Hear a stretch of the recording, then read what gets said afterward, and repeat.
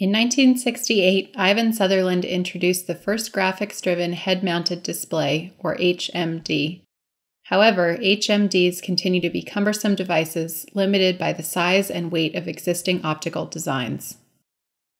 We propose a simple alternative, replacing bulky optics with thin, lightweight microlens arrays covering a pair of OLED panels.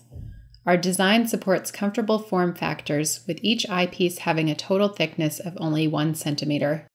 Note that the box containing the driver electronics could be waist-mounted with longer ribbon cables. As a user approaches our prototype, a sharp virtual scene becomes visible, despite the display being located directly in front of the eye. Similar to light field cameras, the microdisplay depicts an array of perspectives.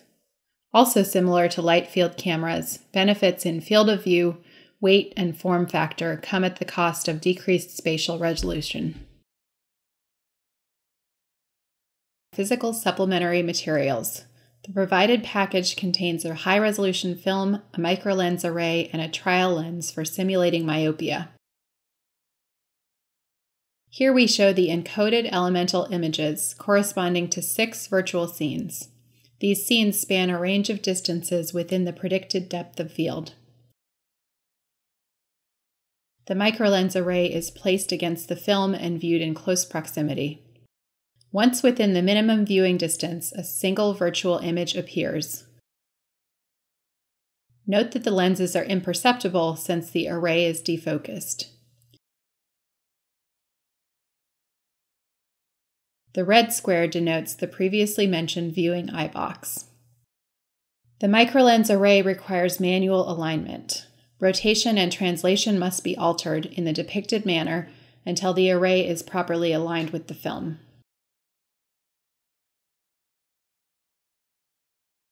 We also constructed a binocular prototype, shown on the right, using components taken from a commercial HMD, shown on the left. The external housing was removed, exposing the driver electronics and the eyepieces. The OLEDs were then removed from each eyepiece. Here we show that the disassembled microdisplays can be controlled independently. Microlens arrays were cut and mounted in front of each display. A custom head mount was fabricated using 3D printing. The modified eyepieces and original circuit board were attached to the case. The assembled prototype is shown here. We again emphasize that longer cables would allow the box above the eyes to be worn on the waist. As a result, the prototype supports an HMD with a total thickness of 1 centimeter. Near-eye light field displays require customized rendering. Each lens and microdisplay segment depicts a single off-axis perspective projection of the scene. Directly extending rasterization requires rendering potentially hundreds of perspectives. We use ray tracing as a flexible alternative. The following videos were captured in real time. Note that the frame rate is quoted for binocular rendering, although only the left eye light field is shown. A variety of interactive test scenes were composed to assess the prototype.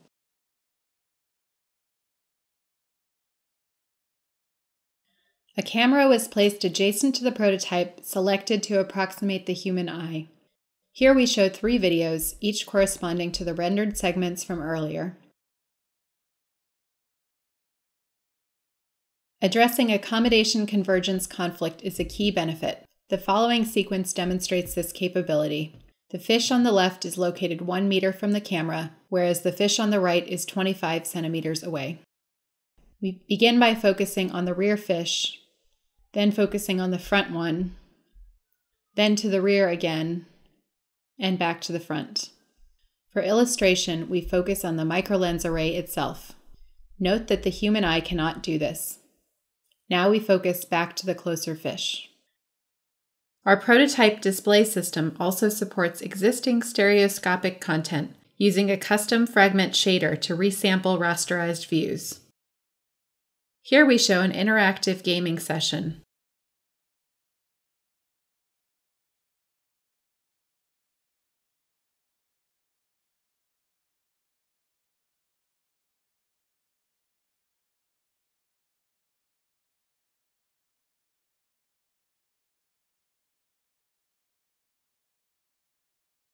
Commercial head-mounted displays have not yet achieved lightweight eyeglasses-like form factors. Our microlens-based design is aimed at achieving these goals, offering a new path to immersive HMDs that trade spatial resolution for significant improvements in field of view, weight, and form factor.